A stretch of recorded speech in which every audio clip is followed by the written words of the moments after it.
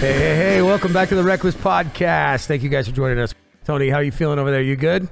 Good. We took his mic from him, so he has to yell now. That's why he had the good scotch. That's what's up. And we get to try something that I absolutely know nothing about, which is always my favorite. I like to learn with you guys. So we have Lance Winters here. Hello. And you are the master man, myth, the legend behind this good stuff here? It's part of that's right, yeah. Part of it's right? Master distiller at St. George Spirits. Been there for 22 of its 36 years. Wow, man. So you are the man, the myth, the legend. Come on, 22 years of it, you did it. Okay. So like I tell people, if people come here, it's my fault. Yeah, if you're saying it, it's got to be true. So I'm going to take it. I heard that once before, and then everybody said I lied. I don't know what happened. It was all there. And then joining him with us, gracing our presence, is the lovely Miss Erica. Hello. How are you? Thanks for having me. Good. Thank you for covering your knee so we can all focus. I appreciate that. You're welcome. How are you doing? I'm doing great, Good? actually. Yeah, I got to run around with this guy all day and just learn from all the wisdom that he's projecting out on the world. Oh, so. Jesus, man. I saw his head swell right as you said that. Yeah, he might have trouble getting out the door after this. But that's all right. I'm not really sure that I want to get out the door. Yeah, well, good point. So what's going on here, man? I absolutely know nothing about your company. I know nothing about you, which is nothing personal. I just haven't heard it. That just means Erica's not doing her job, right? Yeah, that's... you hear that slam? That was good, dude. Day number 2 of that story. But, So tell me, you brought this upon yourself. Yeah, you're right. Well, I like to do that. That's okay. That's okay. So tell me what you got here and what it is your distillery is at first shot, and then we'll go into everything else, man. All right. Well, let's start with who St. George Spirits is. So we are a 36-year-old distillery. When St. George first started, there were no craft distilleries. The category craft distilling didn't exist. It was just some idiotic people who started a small distillery had no business doing that. Well, yeah, I think that's still what craft is. Yeah, pretty much. If you're faking it till you make it, you're called craft bar. Yeah, there you go. Well, this is one where our founder, a guy named Jörg Rupp, came to the United States from Germany. His family had been generations of distillers from the Black Forest. They made brandies from fruit called eau de vie. Pear, raspberry, cherry. Ooh, there's that eau de vie again, Tony. I told him we had last time I heard this was with Louis Trey here, and he said that. I was like, I'm gonna get it tattooed on my neck. Now that I heard it twice, one more time, person saying it, and it's over, dude. Beetlejuice. Eau de vie, either that or right below my belt. We'll see, whatever works out best. Something that translates as water of life from below your belt. I'm not really sure about that. Just depends who you give it to. I don't know if I would drink from that fountain. Well, I'm married now. We can't go there. That's how it is. That's how it goes. It's early yet.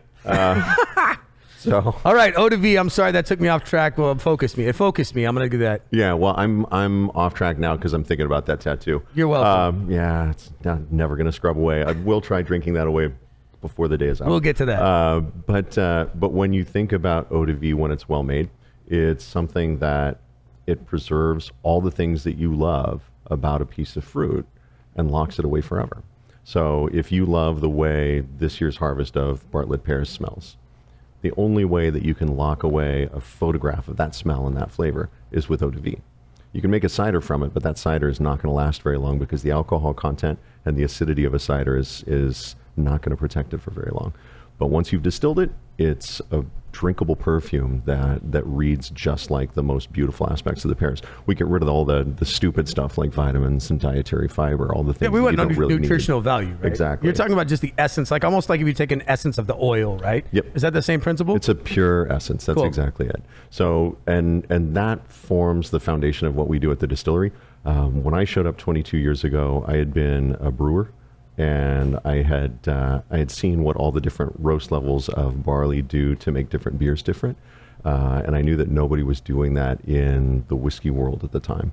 And it even took Glenmorangie years to actually get to that place. So when I showed up at the distillery, we started playing around with distilling different beer styles and seeing what contributions those different roast levels would make, and started laying down whiskey about 2 years after I got there. So we've been making whiskey at St. George for 20 years. We've got whiskeys that are out in bottle right now that are 8 and 10 years old on average. And they're lovely. They've got that chocolate. They've got the things that you like, that you would consider a breakfast whiskey. Yeah, it's crazy. And this is still new to me. I mean, and 8 to 10 years is still pretty young, right? It's enough to develop crazy flavor, I know, but... Well, I mean, here's our approach on this. Think about an eau de vie. Eau de vie doesn't get aged, and it's got crazy flavors developed because of the care that you put into the raw materials, both the selection and then the handling of them through the fermentation process. So you can do that same thing with brewing ingredients, with grains, and develop a metric shit ton of flavor, like right up front. And you don't have to rely on barrel aging to do that. And if you're thoughtful in the way that you distill it, and don't get greedy about making sure that you've got lots and lots of product that's coming over in the still, you can have something that's soft and beautiful and approachable right off the still. And you're just looking for nuances and further flavor development over time in the barrel. Yeah, see, that's crazy. I started that same theory applies with food. I mean, I've been cooking for too long, man, too long. And I got introduced to the sous vide process way later into my cooking career. And sous vide is kind of that same principle, right? Like, how do I impact so many things into one place without long periods of time? People say, oh, you need to roast this, or you need to cook this, or age this 24 hours, 64 hours in an oven, right? Yeah. Really, it's not true. I can put it into a bag, I can take all the oxygen out, I can infuse all kinds of things into that meat, give it 4 hours into a water bath just to high above room temperature. Next thing you know, it tastes like it's aged for 10 years. Yeah. Right? And that whole process, people are like, oh, it's fake. It's not fake. It's smart, right? I mean, it really is kind of the right way to do it if you want to be productive and you want to not wait 15 years to maybe have a fucked up product, right? But here's the thing. Who calls that fake? People who are stuck in traditional ruts. Absolutely. And somebody like you sees it as evolution. Oh, 100%. And even the traditions that these people who are stuck in traditional ruts have, at one point, those traditions were innovations. So this is what we're talking about. This is what St. George is here to do. We're here to create the things that'll be traditions for the future. Our innovations hopefully aren't things that are stupid and trendy, like food towers or shit like that. Yeah, dude, if I have to eat anything off a damn spoon again, I'll kill somebody, dude. I swear to God. Don't force me shit on a spoon at a wedding, right? I mean, I know what you're talking about for sure. Yeah. So that's what we're about, and we want to be able to shift the dialogue on everything. We wanted to do that with whiskey, but the way that Jorg trained me to distill, I fell in love with all manner of distillates. So I see the distillery the way you see a kitchen. I look at a lot of distillers and they make one thing, and it's like if you walked into somebody's kitchen and they just made fucking sandwiches all day long. Right. They got a big, beautiful kitchen with all kinds of tools, and you've got all kinds of crazy abilities, and all you're going to do is make sandwiches. Why? Yeah, I understand that completely. You get bored. I would get bored to death with making the same product day in, day out. I want to make something that's great, that's got staying power, but as soon as I've developed something, I want to hand it off to the people on my production team and let them do that, and then I can go around and find something new that's going to be exciting for me. Yeah, I go to Chef Toys and I walk around the aisles and I look at stuff that I've never used before and I buy it just so that I'll make new crap. Just so I'm like, now I have to use this thing. What do I do now, right? And then out of that comes this whole spawn of new ideas and crazy. Not because I needed to, but because now I have this thing. But in a way, you do need to, not for your business, but for your own personal, professional growth. And that's one of the things that we totally get off on, is being able to find new ways to challenge ourselves and inspire ourselves. It's the Frankenstein of the business, man. If you're doing it right, and I believe that. And like I said, I've never heard of you before, but this is the more awesome, times you so say great. it, the less it hurts. Well, later on we'll run around naked. We'll call it even. It'll be good. Sounds good. Yeah, dude, it's all good. A couple more booze shots, we'll be good to go. God, it's just like last night all over again. Yeah, right. So Erica, come on, give me some feedback on this. First of all, you had to put up with him for a couple of days, right? Yes, he sounds like a good deal though. So far, not so bad. It's not bad. He's a great guy, and I get to really hear the inside story of the distillery. So I knew about St. George Spirits. I've been selling it. I've been with Young's Market now for 7 years. She says that, but I've never heard of you. I'm gonna keep digging. I think it's fun. You're digging. You're digging. I'm also giving you props. You're here now, so I'm pretty solid. It's okay. So. I've been selling the product for 7 years, but now working with Lance and seeing the inside and kind of workings of his brain and how a lot of these products came about. Yeah, right. It's really cool to see the artistry that goes on in the distillery. So with the... I do sound so corny, with the wide array of products that he creates. You've been trained well by somebody.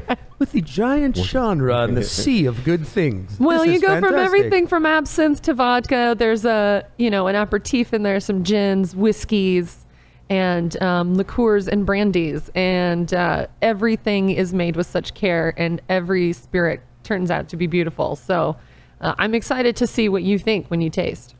Oh, I have to think now. Jeez. No, that's the beauty of this. Hopefully you don't have to think. Hopefully you can just react. Perfect. I mean, my palate's based on a bunch of different things over the years, and it's by no means tuned to fine or good or the great thing about this show and what we do is that we'd like to try everything. It's like, I don't care cost point. I don't care if this is fancy or not fancy. There's good at every level, and there's a place for everything. And, I love crafty stuff. I love high-end stuff at some level. Sometimes I think high-end stuffs are a waste. Beers, I like at all level. IPs have their place. Coffee stouts have their place. Everything has its genre. And what's cool is that, I never known much about Dickel. We had him on the show, and I really enjoy that. I can't believe the price point on that booze, and it's very smooth.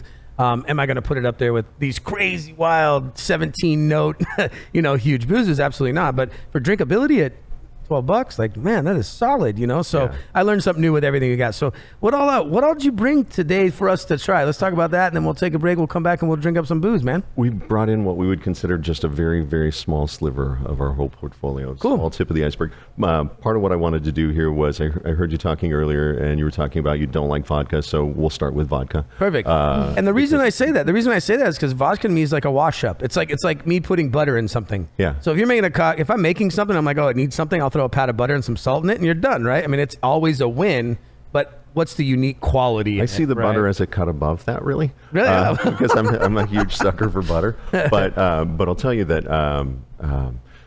Let's come back real quick to the whole idea of thinking when you're drinking.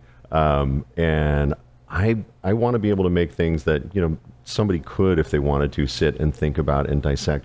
But we all have the same palates. We just don't all have access to the same descriptors for our palates. Yeah. We've all evolved over millions of years to be able to taste things for our own good. And so every single person can know the difference between good and not good. And if you have to describe why something is good, it's not fucking good. It's not that good. It's not good. It's Emperor's New Clothes sort of a thing. If you taste it, though, and you're like, wow, what was that? I loved that. That's what this is about. And we want to be able to get to people who don't necessarily put wax in their mustaches or wear arm garters. I love that. Those bartenders are great too at what they're doing, but I want to be able to have my mom. I grew up in a town, Fremont, in the South Bay. It's taken me years of therapy to just come out and say that. And it's this crappy little, unless if the mayor of Fremont is listening right now, I didn't mean crappy. He did. Don't lie. Yeah. Even if you are listening. Sleepy little town of strip malls. Yeah. And there really wasn't a whole lot to offer there. And I can put this stuff in front of my mom, in front of my friends from home, and they're still like, wow, I get this. And it's not because they all sit around and geek out about spirits. It's because we put stuff into our spirits that make them taste really good in a way that you can relate to them on a human level. Yeah, I dig that, man. With food is the same principle. I got into fancy food for a minute and a half. Literally, I think it was a minute and a half, and all this artistic like splatter on the plate and all these things. And really, when I looked at it, I was like, that looks like art, not like food.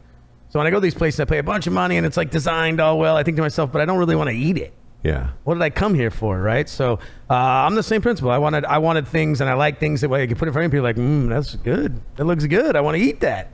Yeah. And that's the principle of what I think you're talking about is more like, what's the approachability of this? Like, in general, is it good? Yeah. Not like, did I do this and have to explain it and la la la la and foofy and Tinkerbells and you know.